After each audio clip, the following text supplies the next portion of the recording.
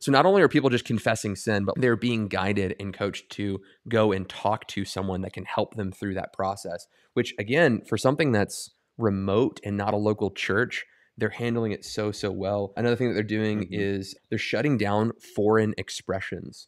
So people are coming in with shofars and flags and stuff like that. And they're, hey, take a pause, 1 second. We love you. We honor you. We understand this is how you worship God in your expression of revival. But again, this is a holy place. We're trying to be somber here.